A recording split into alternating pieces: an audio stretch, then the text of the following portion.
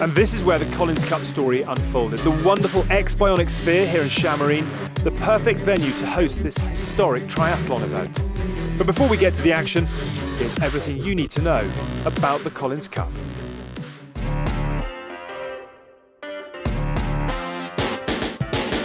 Three teams: Team Europe, Team US, Team Internationals.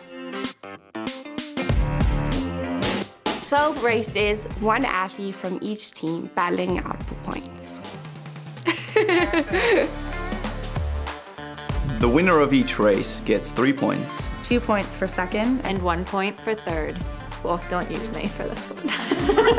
There are bonus points too for margin of victory. half a point bonus for each of the 2 minutes you beat your competitors by.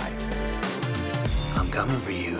Bring it on, baby. The team with the most points will be crowned the winner of the inaugural Collins Cup. Let's start this party. Certainly hard to disagree, and there were absolutely no shortage of mouth-watering matchups as we approach the first race. Now for the women, the intense rivalry between Holly Lawrence of Europe and Ellie Salthouse of the Internationals was certainly one to keep an eye on in match 4. Whilst in the men's draw, all eyes on the seemingly unbeatable Jan Frodeno of Europe and his matchup with the US's Sam Long. Let's get you straight to the action.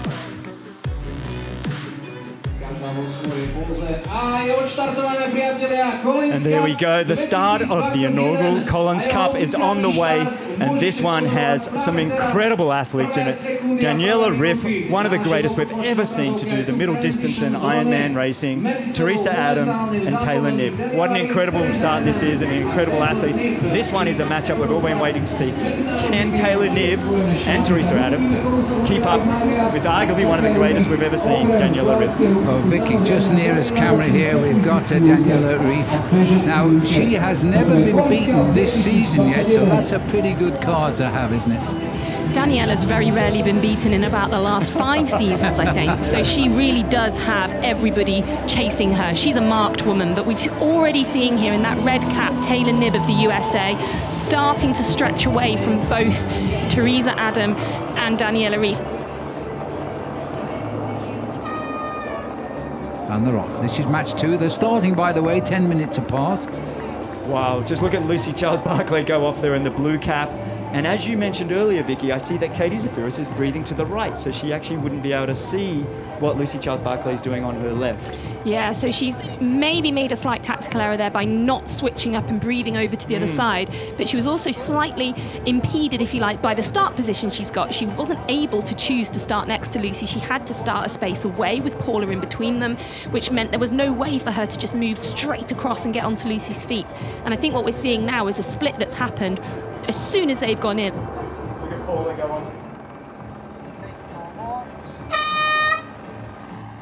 The first 2 kilometers of what is a 100-kilometer day. It's a half Ironman distance. Anne Haug, Jenny Metzler and Jackie Hiring are in. Once out the Danube, we're on the bike ride up and down a motorway 4 times.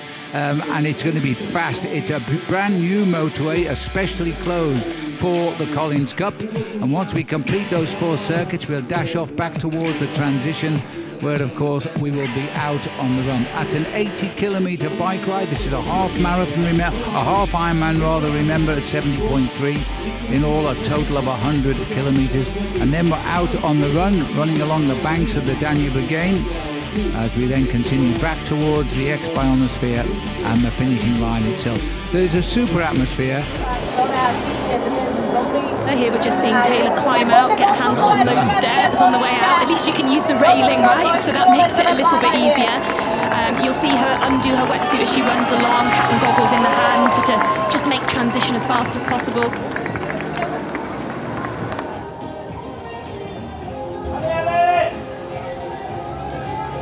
And we're away, and Sky Munch, they say she's back to her best form ever since she had a very bad bike crash back in 2019. And off she goes from the transition zone. We're still waiting for Teresa Adam. So Holly Lawrence, Ellie Salthouse and Sky Munch underway in match number 4. Remember, there are 12. into the transition now, which were all laid out earlier today, of course. Everything is in place. They know exactly where the helmet is. And there's a few rules in here, Phil. You need to get your wetsuit and your swim goggles and cap into the box that's right next to Katie there. As you see Katie Grant taking her wetsuit off around her feet, which is not easy, and then she'll have to put that into the box. Now, someone like a Katie Zafiris is used to this kind of a rule. This is what they do in the short course and the Olympics to keep a clean transition. Some of our more specific long course athletes aren't used to that, and we could see penalties later on if that occurs. We're just seeing Lucy Charles have a bit of a fumble there. We firstly saw her sit down to take her wetsuit off, which is definitely not the fastest way of doing it. Then she tried to move her bike before putting her helmet on, which she then corrected herself because she realised she wasn't able to do that. Then have to put the helmet on, collect her bike, and she lost a good 10 to 15 seconds there.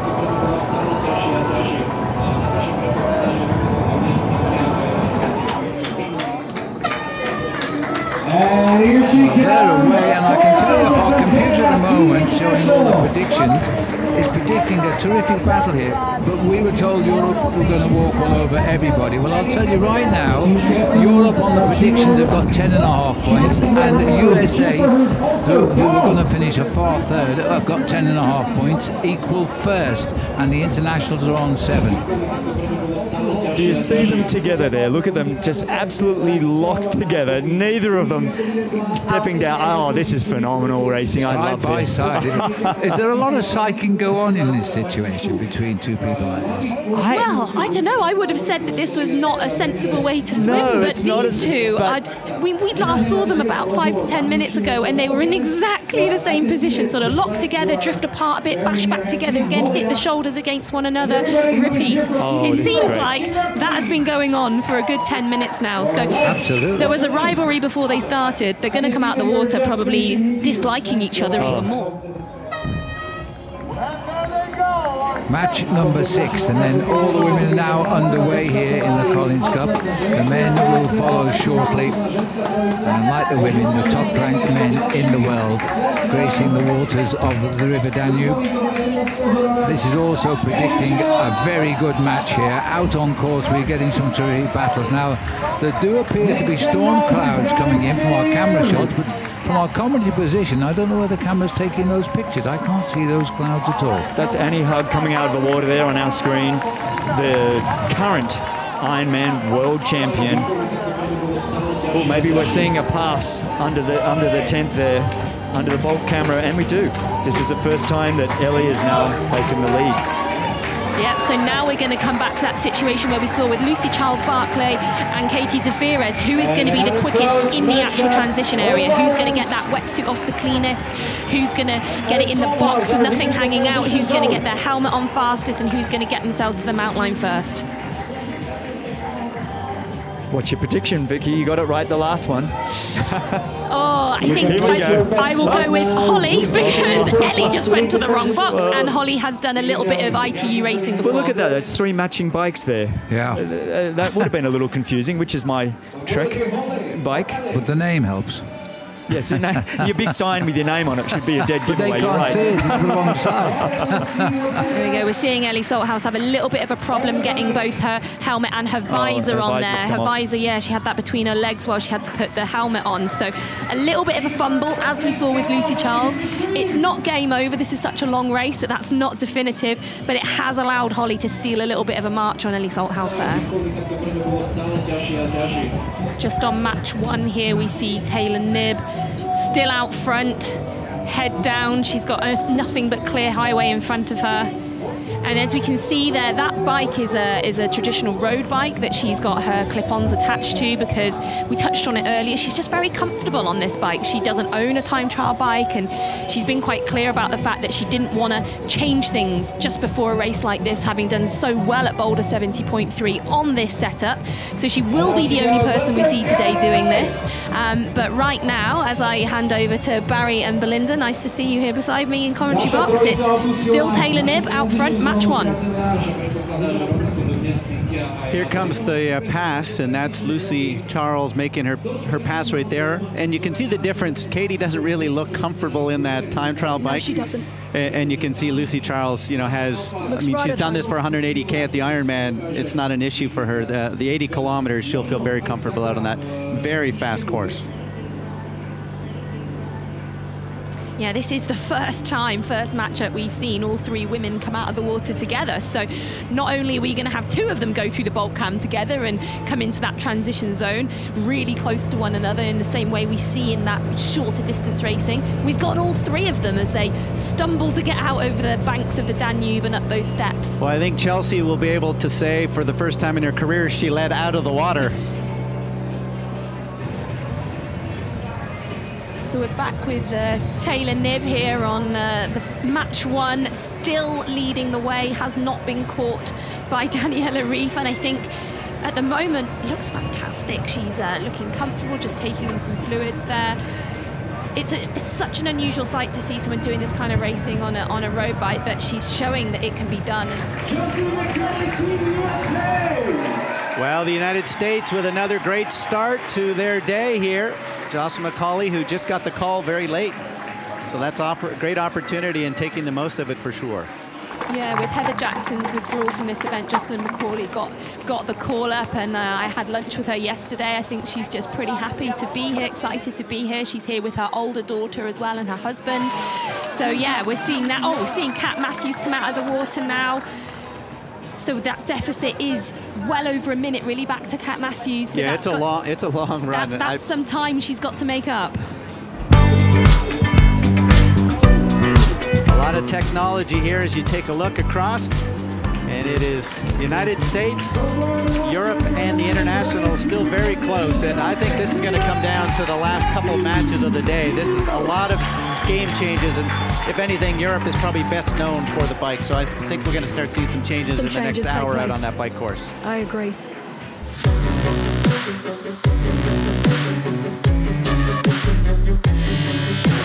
So with the women's races well underway, it was time for the men to get going. And get going they most certainly did. Race one, Frodeno, Appleton and Long. And here we are, Jan Frodeno, arguably one of the greatest we've ever seen to do the sport of triathlon. Olympic gold medalist, 5-time world champion, 3 of those Ironman world championships and 2 70.3 world championships.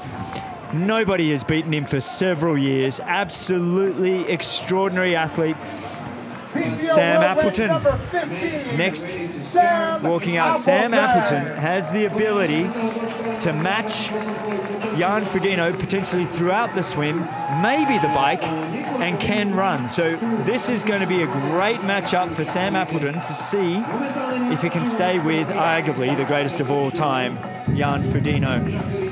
And if you ask the next man, Sam Long, if he's going to keep up with Jan, he'll tell you yes, because he's a very brash man, is Sam Long, but he believes in himself, and he is ranked number 4 from Boulder, Colorado. Very confident young man indeed, 25 years of age, 15 years younger than Jan Frodeno. And so Sam Long, he's really excited about this matchup. This is the one that he wanted. He's going to probably lose a little bit of time, but let's see what happens in the swim here. And in we go. Conditions so different from when we had match 1, when the women got this Collins Cup underway. You can see the water now, no longer beautiful and glacial. It is choppy out there. The weather has changed, absolutely incredible. I've just been running out at Inaugural. It hasn't been much fun. I'm absolutely soaked and freezing cold. It absolutely changed. Look at that. Look at how choppy that is. And that is, look at that gap immediately open. Jan Frodeno and Sam Appleton.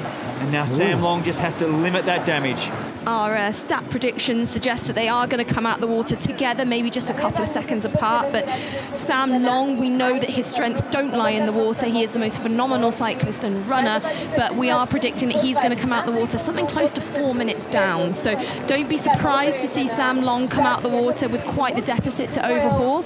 But these two, Sam Appleton and Jan Frodeno, really brilliant swimmers. They're going to come out side by side, I think. Can they keep up with Gustav Iden in the water here? This will be the interesting one. Gustav is obviously in Olympic form in the swimming. Now, whether these guys, Kyle Smith is a phenomenal swimming background. But here we are, straight away off the pontoon, and all three of them together. So this is a great matchup. This is one to watch. Match 8 is going to be a really fantastic race to watch. Yeah, I think this could be another one where we do see all three of them swim together. They've all got quality swim backgrounds. There's no one here who picked up swimming in their later years, which sometimes does happen with the more middle long distance athletes, that they take up swimming at 20 onwards of age 20. These guys have all been swimming for a long time now, so this could be quite an even matchup in the water. 12 matches, 3 athletes. As we go out onto the bike course, where the conditions are changing all around the area just now, and it's still unlucky for the women. This is match 4 we're looking at. They've been going a while now, and this is Holly Lawrence after a big battle with Ellie Salthouse. Now, not any way is Ellie Salthouse giving up her chance here. She's still with Lawrence on the bike. This is one of the great matches we're getting of today with Holly Lawrence and Ellie Salthouse. It's really been entertaining, hasn't it? The fact that neither one of them are giving an inch. They've both taken their turns at the front of this bike. And not to say they're getting much of a draft off each other with the drafting rules, but there is a pacing that you get by sitting behind. You don't have to focus on how hard to push, you just focus on staying close by. This matchup is really fascinating though. We have Sebastian Kinley coming in with a little bit of an Achilles injury, that's his words. Then we have Lionel Sanders, 6 days off Copenhagen Ironman. 6 days off, he won a 7:49 Ironman, and he's racing here 6 days later. And then we have Andrew Starkovic, not known for his running. So the fact is, this race is somewhat of the Walking Dead. We're going to see, who can perform after this swim bike on the run. Of the starter.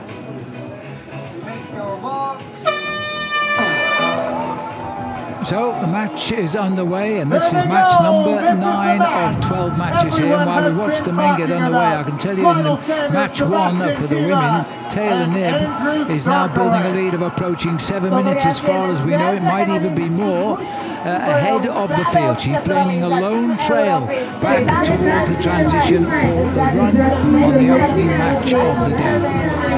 Hasn't this been the story already of today? Just outstanding performance, the youngest in the field, absolutely incredible, with a 7:35 lead.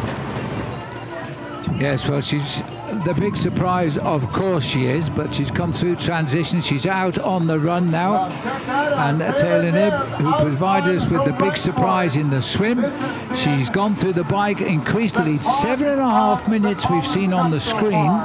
And that is more than enough time in hand if she gets to the finish to claim 6 points bonus as well.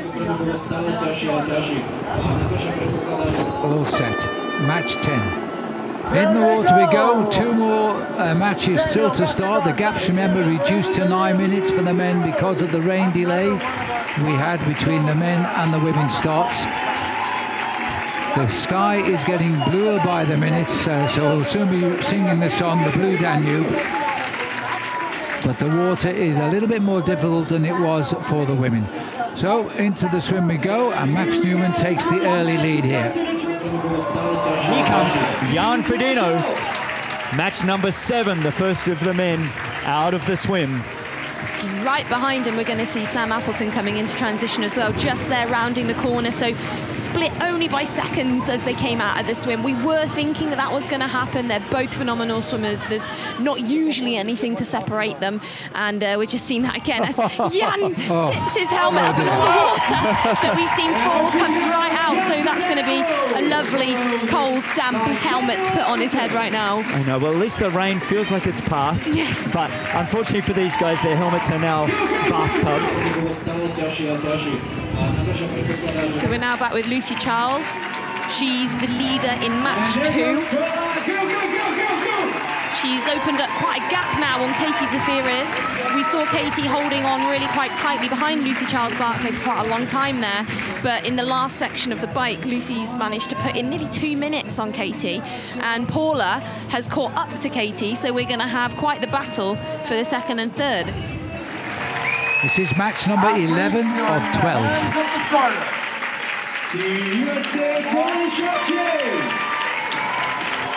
And there they go. It looks like the water's settling down a little bit now after the bubble bath we had earlier on with the rain and some thunder. Well, it looks like Matt Hansen's quite comfortable to swim straight behind both of them. And already their little tussle there, we see Braden Curry go launching up into the air as he's swimming right behind Patrick Langer. Oh, there's been a crash here. This is Holly Lawrence, I think,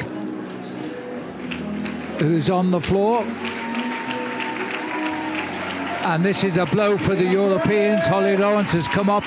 The roads are very slippery. She's in no rush to get back on the bike here at the moment. Now she's going to remount. No, but she got some technical problems there. Maybe chains. My goodness, she's come down in the wet. There we go. Oh. And Salthouse would have seen that happen right in front of her. They didn't even look at each other. And now the last match here, and as these three take to the start in the swim, Team US 28.5 points, Europeans 27.5. Now take a look at this, because Holly is now gone from first to last of the three in this heat number 4, or match number 4 rather. And we understand there was a crash. Oh, there's a bike crash. That's Lionel Sanders down. That is Sanders down, just as I mentioned that technically he was a little concerned about this. Oh, he's got a limp. He's hurt himself. He lost his bottle as well. You can see Canadian Lionel Sanders from the international team is down.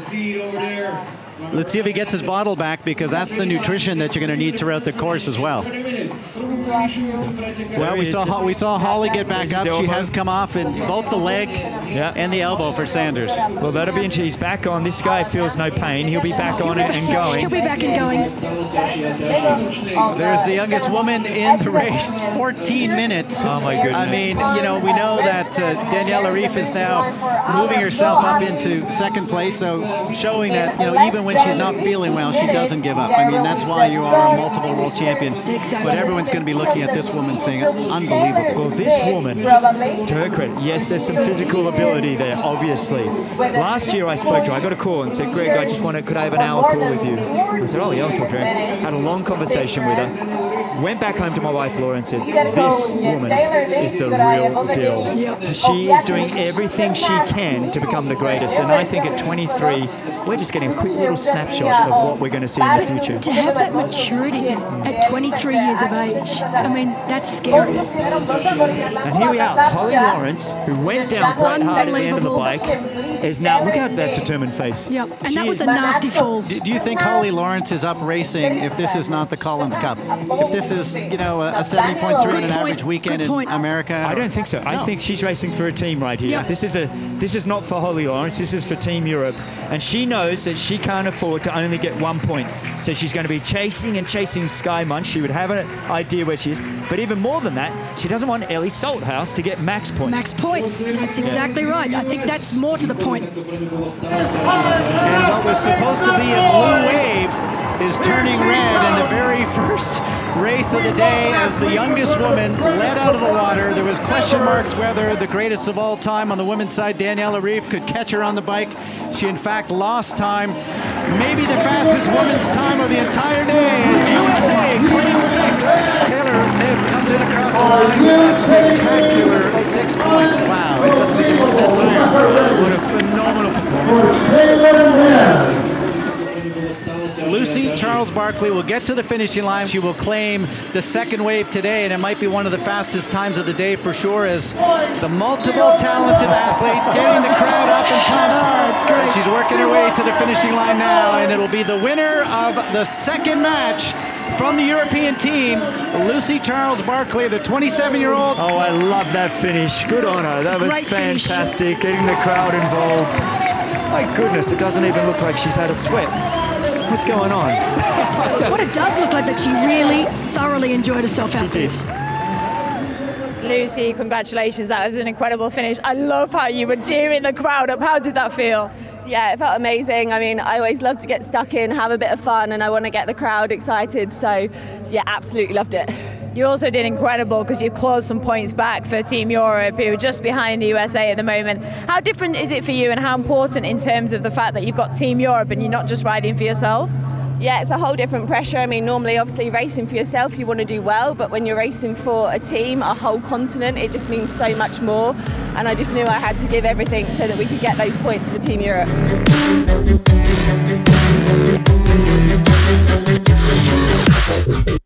So plenty of early drama and excitement with the weather playing its part as Taylor Knibb and Lucy Charles-Barkley got their respective teams off to impressive starts. But the big question was, could Team International respond? This is the matchup that Sam Long wanted. He wanted this. He wanted to have a go at the GOAT, if you want to call him, like we did earlier, which I'm not sure we need to do that. I think he is one of the greatest we've ever seen, but whether he is the greatest all the time, I don't know.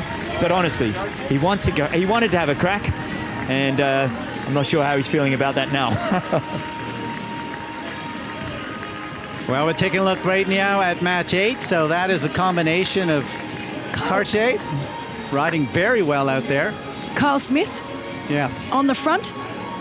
As you can see right now, Carl Smith, Gustav Eden and Colin Chatier. I'm actually quite surprised that these three are still together. I thought Carl Smith would have tried to gap the men. Now this is match 9. So we have Andrew Starkovic, who is all talk at the press conference, and he wanted to lay it down. But Lionel Sanders, after his crash, wow, they'll have to do a plaque and a big statue in this place if he wins this thing. Oh my goodness! Well, we know he's in great running form. Whether he can run well 6 days after an Ironman, I don't know. But Andrew Starkovic, one of the greatest bikers in our sport. And Lionel Sanders, 8 seconds back after putting his bike down, having a crash, and he's back on and going. Looking up at match 10 right now. Ben Canute, that man loves to put on the U.S. colors. And Ben look at Canute, that's interesting. That's interesting. That is transition for you, everybody. Yep. That was, he opened a lot of that in transition. I'm not saying it's all transition, obviously, but he was able to get the gap. It gave him that lead he needed. Now they can't see him, and he's gone. And Ben Canute can bike. I mean, he's been a medalist at the 70.3 Worlds. Absolutely. You know?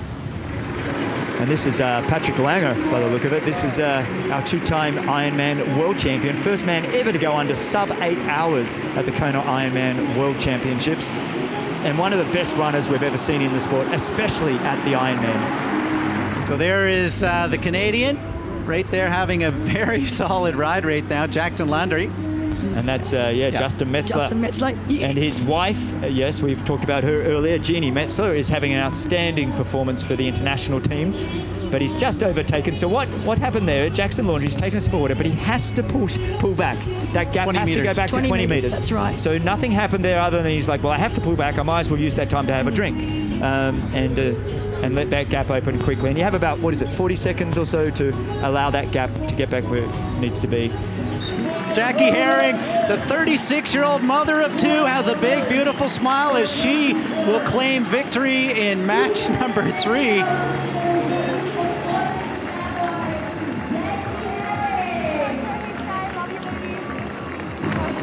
There was a lot of talk, wasn't there, before about Team Europe being favourites, and you were obviously pitched up against anyhow. How did that feel? It felt quite motivating. You know, it's fun to be the underdog.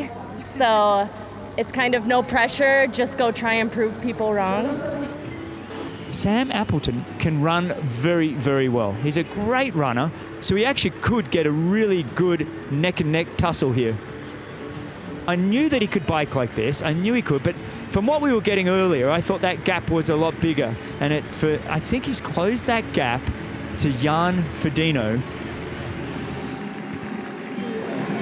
And Ellie Salthouse now coming home here for the first three-pointer, and any bonus points available as well.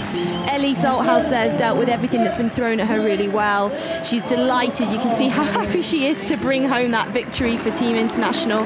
They weren't predicted to win many races today. They definitely weren't predicted to win this one. That was on paper Holly Lawrence's race, but Ellie Salthouse has proved fantastic today. She's delivered an upset here, and you can just see there that she's given absolutely everything to bring it home for Team International.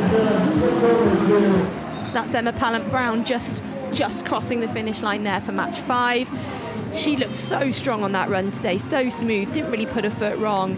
We haven't seen anyone else behind her. We know Chelsea Sodaro is not that far behind, but Emma didn't give her an inch, didn't give her a chance to get back into the race on that run. So that's another win there for Team Europe. The actual situation of those who have finished is that Team USA are the leaders in the house, as it were, with 14.5 points. Team Europe 11.5 and International 7.5. But there's an awful lot of changes can still happen here. Looking at Jan Frodeno here, he's married to. Oh, now what's happened? He's overcooked that corner. See, the roads are still very glacial. Yeah, right across that zebra crossing there. And the white stripes are deadly. The white stripes, and you just saw that he wobbled across, had to unclip, but he saved it. Saved himself well. Saved it, and he's back up and rolling. You can see he's done that a few times before. Yes. He's a pro at it. This is a nice sprinter line for Kat Matthews. She's a physio in the army and high ranking of that. She's a captain, so it's you have to call your physio sir, I suppose. Go for a massage, I don't know. But she's done terrifically well. Well done to Kat Matthews, and more points in the bag for Team Euro. Just talk us through that sprint finish, because there was nobody there to race. Hey, it's not. We're racing the clock, aren't we, when we're in the lead? So I have got 2 incredible athletes behind me, and I just wanted to show what I had today, and that's my sprint finish, I guess.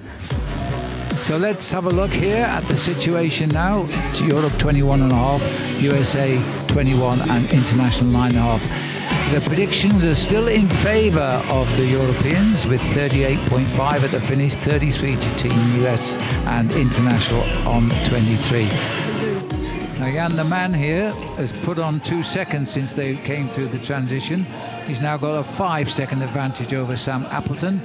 And you can see the projected points if he can keep it going. He doesn't like getting beaten, Jan, does he? In fact, he doesn't get beaten for the last 2 years, I don't think. He most certainly doesn't like getting beaten, and lucky for him, it doesn't happen very often. No, it doesn't. At all. I would say that right now, I'm not sure we're seeing Jan feeling his absolute best. I think if we're looking at his run form head on here, we can see his shoulders are quite high. He looks a little bit rigid, a little bit tight. I don't think Jan has really relaxed into his running yet. This isn't Jan at his vintage best. Lionel Sanders is not renowned for his running looking aesthetically pleasing, but it is super efficient. Whatever it is he does, it works.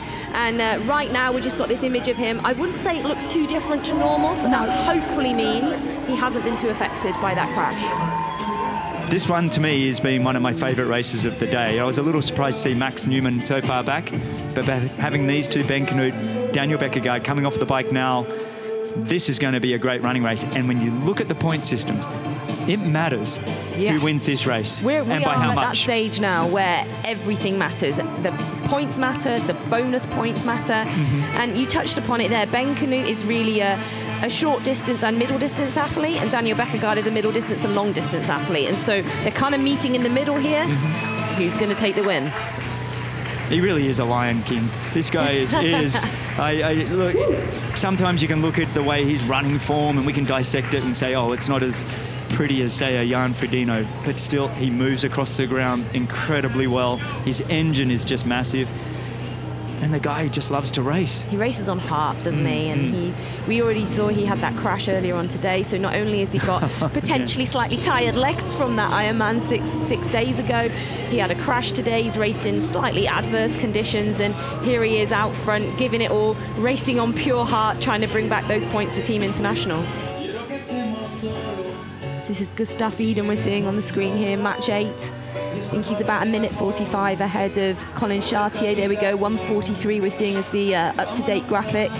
Colin Chartier was actually not only a wild card, but he was a substitution of a late withdrawal from Rudy von Berg, who unfortunately was ill. So he's only been on the start list for a couple of days, and he's delivering a great race here, only 1:43 behind Gustav Eden. But here comes Braden Curry, one of the better runners in the world of triathlon.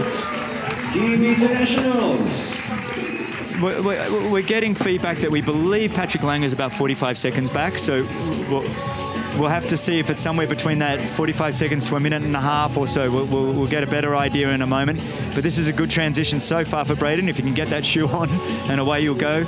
A lot of them have chosen to wear socks, which is something you can do. Sometimes having a blister or any kind of rubbing on your feet is not ideal, so you might put on the socks, and it's worth the 10 seconds for comfort. Joe Skipper now getting himself ready for transition. You just saw him take his feet out of his shoes. You reach down, you slip your feet out, keep at speed, so then as soon as he gets to the dismount line, he can just jump off, make sure he gets both feet down before he crosses that line, and away he goes. Got himself a nice buffer to go out on the run, but Jackson Laundry might be capable of closing that 148 if that's what it is to be. Now we're watching Jan Frodeno. So this is the sort of the down and back bit that they get. So for a lot of the competitors, they'll go down, they'll do a U-turn, they'll be able to see their competition. With Jan with about a 3.5 minute lead, he may get to see them at some point. But he's probably going to be at least one switchback further on. Oh, another European, Gustav Eden. We knew that these were the two powerhouses, really, Gustav Eden and Jan Frodeno, and they are delivering on, you know, they're both world champions. They both know how to race at the very, very top end. But how different is this? Gustav looks great. Gustav looks in control. He looks full of running. Yeah. He looks like he's just out doing his thing that he is completely conditioned to do, and he's in control of this. So he's someone who's, yeah, hopefully winning those bonus points for Team Europe, but he's doing it his way. You know, Jan's had to dig so deep for this today. Let's quickly go out to match number 10 here. Wow. And we've seen Daniel Beckergaard has made the pass. Yes, yes. Overtaken Ben Canute, who Ben Canute, in both getting onto the bike, he took off, opened up a big gap, and then was caught by Daniel Beckergaard. Opened up a big gap again at the start of the run with another fast transition. But again, Daniel Beckergaard has come back. And he looked great, didn't he? Going out onto the run, he looked smooth. He looked like he got into his rhythm really well, whereas Daniel seemed to struggle for that first sort of, you know, kilometre or so that we were watching them. And then as we've gone back to them now, Daniel is full of running and he has passed. I don't think I've seen Jan look like this, not in his face, not visually, just so exhausted. No. This took and it that out he's of him. digging so deep. I don't know the last time I've seen him look like this. Yes, and I think there's maybe a little bit of ego in there that he wants to have the fastest time of the day, perhaps. Yeah, maybe. Yeah, and it wouldn't surprise me. He wins everything else and sets records everywhere else. It's probably like, that's an added bonus. It's no but look good. at him come in.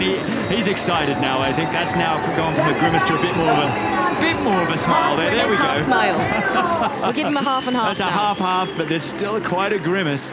Yeah, that stick was the tongue almost out. a smile. Yes. Yeah. Here he comes. What a terrific start for the men's section of the Collins Cup. Remember, this is a team race, and this is again going to be another victory for Europe as the world #1 ranked athlete crosses the line and he said, wow, I think I'm happy that's over. Oh, congrats, mate. That had to hurt. You know, when you look at somebody like that and you get that moment to stop, you can almost feel his pain, can't you, when you see that? Yeah. He is not standing up straight. He's just give me a moment. Do you ever feel it, especially in this one, because it was all about your name and it was all about gunning for you? You know, I was really looking forward to the Sam and Sam show, and yeah, when you bring the toys and you want to play, and it turns out a little different, but we'll see when they come in now, and I'm looking forward to a few more battles with them in the future. So as we approached the business end of things, it was clear that the Europeans were now firmly in control of their own destiny in the race for the Collins Cup. Let's get back out on course now, catch up with match number 9 here. Lionheart. Lionel, Sanders. who also is another man who always looks like he's in pain, but that's always deceptive from Lionel Sanders. You can never tell too much from what he looks like or what's on his face or the stride. Sometimes he looks like he's limping, just that side-on angle is never a flattering one for Lionel, but he's so efficient, he's so fast, and he just races on heart. He is just the most unbelievable athlete. I'm noticing here that, okay, Andrew Starkovic is now 1:27 back. He was 36 seconds back. And Sebastian Kienle was 3 minutes, and now he's down to 2:36. So Sebastian Kienle moving up. Yeah. Andrew Starkovic moving back. I'm not sure Sebastian will be able to catch Lionel. I think he is running faster than Lionel Sanders, but he might be able to catch up to Starkovic. Well, we're still not going to call it for Europe. I don't think we'll do that just yet, but we are watching Gustav Iden make it into the stadium here. One of the great performances of the day once we get the overall time splits, because this was a performance that he's come swim, bike, run across the board, and here he comes into the stadium, still looking comfortable. I haven't seen a grimace from him yet, but I think he's going to get some big points here as well once we get a better indication of where second and third are. Yeah. As he swings up, this is going to be a nice finish here, and a big applause for him as well. They've been watching him on the big screens here in the centre. As he comes in, grabs the tape, and there we are. The team boys, in fact, Jan waiting for him to finish there. Well, look at Daniel Beckergaard here. Doesn't he look phenomenal? Excellent. This is the new generation too here. I mean, the Team Europe, when you look at Jan Frodeno, okay, he's 40, but Gustav Iden at 25, and now Daniel Beckergaard is the new young guy as well. Yes. They are really delivering, aren't they? I mean, Ben Knut is no slouch. This guy is incredible, and we've just watched Daniel Beckergaard move in front of Ben to take the lead in this race. That's Lionel Sanders coming in now. Just a matter of interest, guys. This limp by Lionel, is this from his previous injury or what? What's the situation? That's just the way he runs. We've gone he always runs like that? He's always run like that. Yeah. Oh, it works for him. It actually works for him, and we scratch our heads, but it's you know, we see beautiful running strides, and then you see Lionel. You know, yes. Well, I wasn't going to say that, but I mean the guy. Whoa! He's gone the wrong side of the ropes there. So I think they're going to let him. That was only about a couple of meters short. He should be okay with that. Although I don't want to speak out of turn. Surely it didn't look like he got a short way of doing it. He shaved no distance. No. I think that. But it just shows you he's really pushing all the way to the finish line. He didn't even realise that he needed to be on the right side of that rope. And no fault for his own. There was no one standing actually pointing which side. So no, that's right. But you know, here he is. He's only got a couple hundred meters to go now, and again, he's not slowing down either. No. You know, they all want these bonus splits. They all want these bonus times. And this has been the way the Collins Cup have put this together.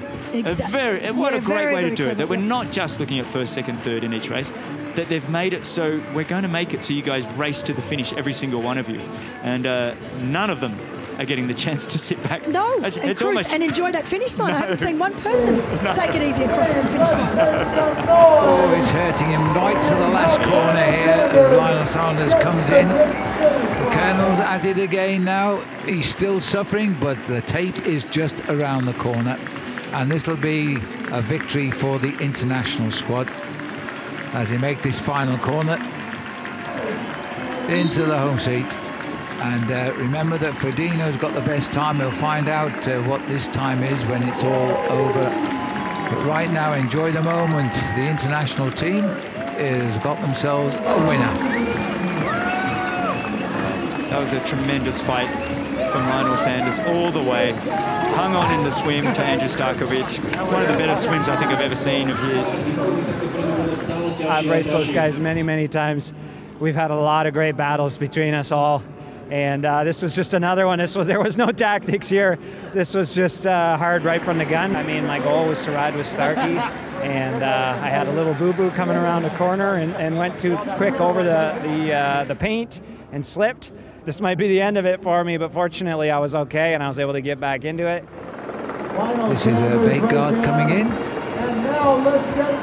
And what a performance from this young man. This was absolutely outstanding. Not a surprise.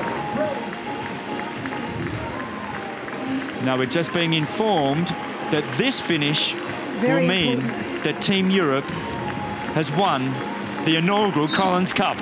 Wow. This win, Daniel Beckergaard to come in, is giving the win to Team Europe.